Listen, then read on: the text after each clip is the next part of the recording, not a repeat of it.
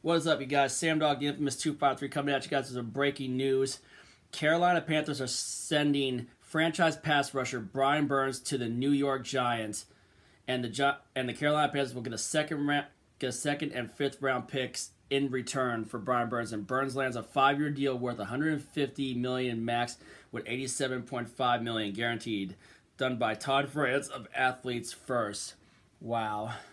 You know, Brian Burns, he was good for his time with Carolina, and man, I'm surprised that the Panthers were sending him over there, especially after the way they got fleeced on that one trade when they traded up to draft Bryce Young, #1 overall in the draft. And Panthers are desperate. They're desperate to get some picks now. That's what I'm saying. Like, I think Carolina might be just starting over again on defense.